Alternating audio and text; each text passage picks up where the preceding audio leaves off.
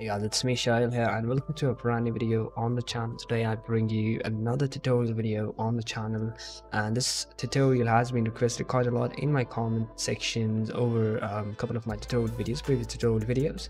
And the tutorial video that we are going to be making today is about Fortnite thumbnails, Fortnite montage thumbnails that you guys usually see. Like one of them is going to be showing up on the screen right now, that we are going to be working on in this video. It's going to be very short and very quick. It doesn't take a lot of time. So yeah, let's just get into it. This is a very simple process, and you don't really need to have a lot of skills in making such stuff. But I would not recommend reselling this process. It will be just used for your own sole purpose, for your own montages, highlights and stuff like that. So let's just get started. Alright, so the first thing you guys are going to be going to do is you guys are going to be getting yourself some renders and some backgrounds. Now I have these two Google Drives opened up right now. The link would be in the description. The render pack I have used previously as well is by Harsu Designs, while the Fortnite backgrounds is I'm not sure by whom. I'll be linking his channel in the description as well. Make sure to support them as well. It's the season 4 stock backgrounds. You can use any background, it's completely up to you. So let's say we are going to be choosing a skin. Let's say we will be going with a nice little skin that will be suiting the whole scenario. Let's just say we are going to be going with this Recon Expert. Let's just download this real quick. And then the next thing we are going to be doing is we're going to be downloading a background. Any one of these backgrounds would work.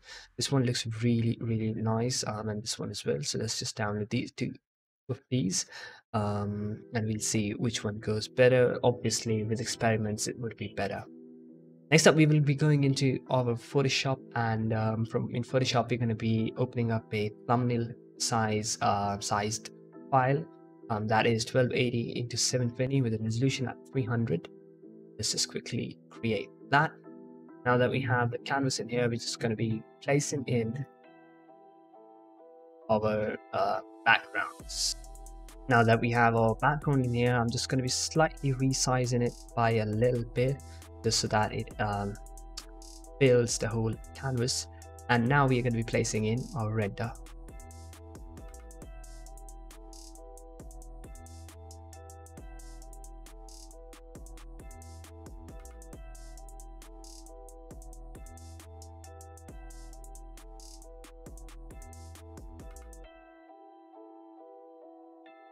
Now we have resized and positioned our render into the place. We're going to be adjusting the background according to the render. As you guys can see, the render is not blending in with the background, obviously. So we're just going to be having a little bit of a perspective tool implementation. We're just going to have a little effect to it, and we're also going to be using some shadows and some light work on this whole thing. Now as you guys can see, it's dark over here, but there's a little bit of light going on here, and especially on the render. So we're just going to create a new layer, clipping mask, new layer above the character, and right click, clipping mask. I'm going to go into the brush, select a white color, increase the brush size. How I do this is I hold Alt and right mouse button and just drag it horizontally, and it increases and decreases the size, also the hardness in vertical. I'm going to put the hardness at 0 and the size around 300. I'm just going to have small highlights going on in here, just a little bit, not a lot, because it's already done pretty well. We were going to be adding some and we're going to be adding some black shadows in here as well. Soft light, and that is pretty much it. It's really simple. You don't have to do a lot.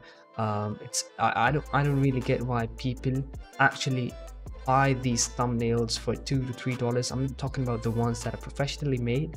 I'm talking about these thumbnails that are super easy to make. Anyone can make them. You can even put in a lot of details like duplicating the layer and then using the perspective tool. Have a bit of a shadow in the background as well.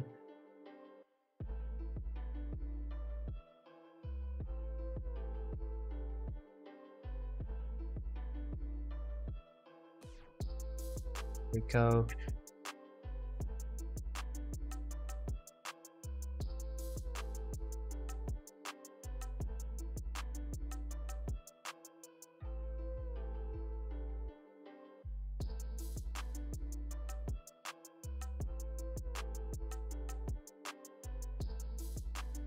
A little bit of a shadow as well. I know it's quite scuffed, but you can do that as well. And you can add in the camera filter to even make it look more cool. I would say we go into the camera filter and we put in some nice filters. Let's say I'm not even going into the custom stuff, just the presets. This tutorial is basically for the ones that are not very experienced with Photoshop, but they need stuff to get done with, especially those that are just starting up and they cannot afford thumbnails by professional designers. This will definitely help them up. And just a little bit of a vignette effect as well, and we have a very decent looking thumbnail ready within a few minutes. So basically this tutorial is for the guys that are very new to the whole scenario. They don't know how to graphic design, and at the same time they're starting up their channel with montages and highlights, and they cannot afford thumbnails, and they go out and search for thumbnails, and people out there are literally gonna be putting up these backgrounds and a render. As you guys can see, it's literally so simple. Anyone can do it.